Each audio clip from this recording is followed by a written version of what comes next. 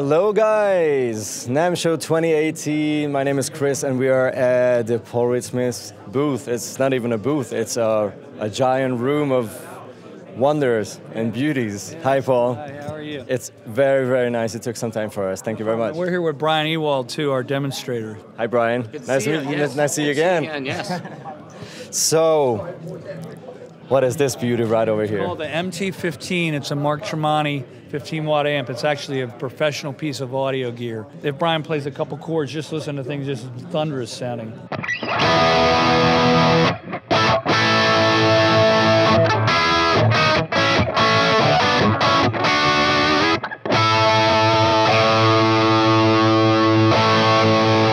Is that in full power mode? Just turned I up? have no idea. I don't care. It sounds good no matter which way it is. The thing sounds thunderous, right? In the low power mode, it feels different. It feels fine. It's just, it squashes and compresses. So if you like that sound, if you want more of that give of a sag, you can crank it up and put it in low power, and then you put it in the high power mode and it just gets punchy, you know. But even at quiet volumes, it just sounds massive. And the clean channel is gorgeous. All right, let's hear it. Just flip this. And you can see it. Look at that. It's blue now.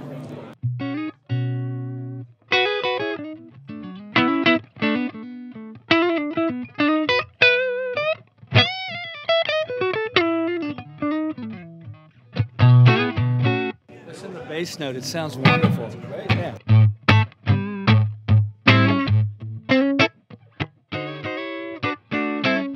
I can't take it. It's too good. I can't take it. You need to stop. You're killing me. Nice. It's nice. It sounds gorgeous. I actually like that. It sounds like a Super Reverb without the mush. Yeah. The optional 112 cabinet, which is vintage 30 loaded, which is what he voiced the amp around. That's his home base speaker, which I think just matches perfect with this. Is, you know, that same dimensions as the PRS closed back 112, but with the vintage 30 and the different grill cloth. Yeah, it's huge sounding for a small package too. That's what I wanted to ask. Of course, guitars, which is... That was a single coil pickup he was playing through. Yep. And they sound gorgeous. Yep. The two singles and a humbucker, the Starla humbucker, which is splittable. So it does hum single. I like this center position. Instead of being the middle pickup, it's actually the outside too. Are these singing coils, because they look really similar, the ones from the Vela, or re-voiced? Yeah. No, not revoiced, same pickups. Yeah. So I should not say, but I love this pickup, really. This is like a Vela with a center pickup, but to me, I have a Vela and I absolutely love it. This has a whole different voice, and I don't know how much of it is the different bridge probably makes a big difference. Guitar-wise? There's the new Dustie Waring guitars. You've got the new Chris Robertson guitars. Mark Tremonti's got a new SE Standard. 2408. There's left-handed guitars finally for people that play left-handed pianos.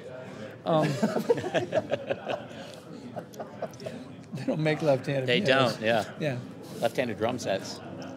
Same drum set, you just flip it around. You flip it around, yeah. The pedal goes backwards. You have to use your heel. Oh my God. All right. Wow. We have a 24.8 right here. So it's custom 24, but with the switching of the 408. So it gives you ability to do, you know, bridge, humbucker, neck single, vice versa. Just a different switching system, but on the classic custom 24. Paul, it's been a pleasure. Thank you very much. Hi guys again. We're still at the PRS booth, and Bryan will show us a little bit more the details and some cool stuff he really wants to share with us. Thanks for that. Absolutely, yeah. Thanks for having us. We just figured it out. We have a couple of common, interests and taste on guitars and sounds, and we both really enjoy this single coil with the Starla. The Starla humbucker pickup and the D-type pickups. So these two would be the same that you would find in a Vela. It's a great sounding bridge pickup. It pairs really well with these. Doing a hum single, but to where your levels. Let me go to clean levels. You don't get that big drop off that you get a lot of HSS kind of setups. But of course, it's still splittable, so you can do a single. One thing I love about this is that the configuration, instead of it being just a typical 5-way, in that middle position, we get the outside 2 pickups. Oh, right. So just a cool, like it gets those really spanky kind of sounds, which I love. But the way this neck pickup,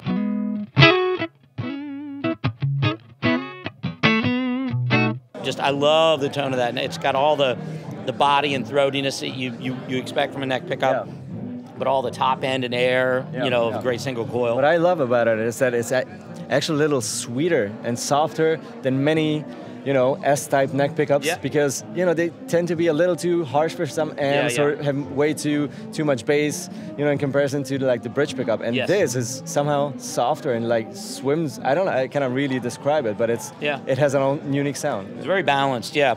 So this guitar, it feels like home to me. I love it. And you think of it as an all mahogany body. It's not what you think of when you think of this kind of guitar, but it just works.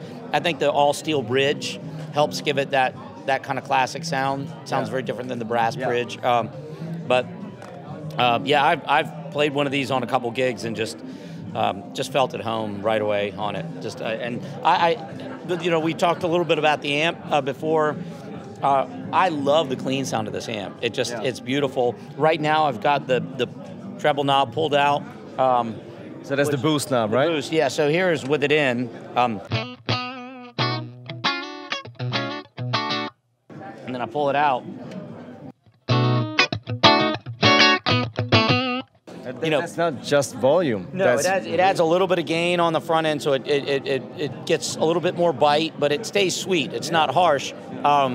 More body to the notes, and also a little bit of breakup. Yeah. Now, I think with a guitar like this, I'd probably leave that out the whole time. Yeah. You plug in the Dustie Waring or Tremonti's guitar, which has really high output pickups, it might work better to keep that in. The clean channel on this thing really holds together when you crank it. There's a lot of headroom on it, and it stays clean all the way up, so it actually works as a great pedal platform too. Drive channel. Before we change, can you show a couple of sounds? For example, the fourth position is really interesting, but this was never an option on any other PRS guitars, right? Because two of these were not being paired before. Exactly, right, yeah. So putting those two together, you get all that up. It's got that quackiness that, position to.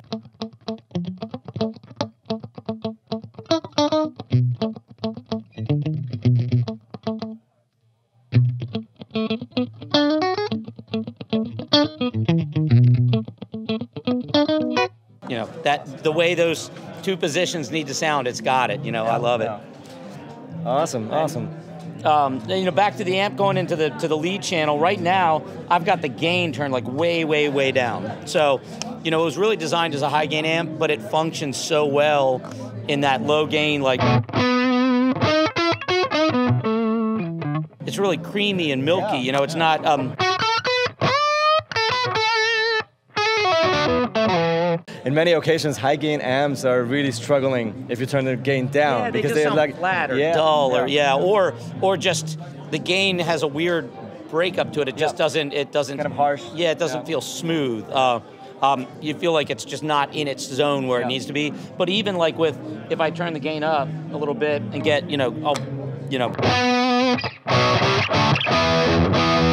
it's still. Just from a volume rollback, even with all that gain, it still gets all the character of the guitar comes through. It doesn't get masked. I would highly recommend anybody who assumes that this is geared for the high gain market to plug one in and try it. You will be shocked at how easy it is to play, forgiving, how great the clean channel sounds, how great the lead channel sounds in low gain modes, how big it can sound. What I also love about this is, and the Archon really does this well too, you can turn it to just a bedroom level,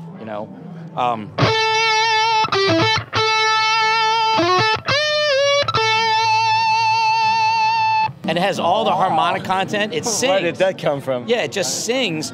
But I mean, it's you could play that with somebody sleeping in the next room and they wouldn't even hear it. Yeah. But you get it up here and it's and look, I barely turned it up, right? Yeah. it's got so much headroom. It's totally giggable. You could play it with the loudest of drummers, and even at 15 watts, you'd easily be heard over. You know. 15 watts should not be underestimated, really not. No. Because that's a lot of power if it's wired properly. Right. Efficient power section. It's got 8 and 16 ohm taps on the back, so you can run it into a whole variety of different cabinets. You want to show us any of the other new guitars? What you fancy? Check out the Dustie Waring. Oh yeah. So Dustie's guitar is the first one that was ever the first signature model that's built on the CE platform. So there's been SE signature models. There's been, of course, core and private stock signature models. So what he was the reason he decided to do that is he wanted U.S. built. He wanted carved top. But he didn't want it to be priced out of the hands of his fans, right? So the CE platform was perfect. He was looking at S2 and CE, but CE just really worked for what he wanted. So it's got the rock maple neck bolt-on. Went for the maple fingerboard, which is a really nice touch, especially with that satin finish. Obviously the Floyd, that was kind of the heart of the idea. Instead of doing a 3-way toggle, like you would find on a CE with a push-pull, he opted for a 5-way blade with the traditional PRS switching. And if you compared this to another CE, you'd see that the volume is typically around here. So he kind of repositioned those, which works really well for like hand placement, especially using the Floyd. These are his signature pickups that are made by Mojo Tone. They're called Tomahawks. Great sounding pickups. Obviously, do really well. They, for the higher gain. But like, they just scream. If you you don't have to try to. I love the satin.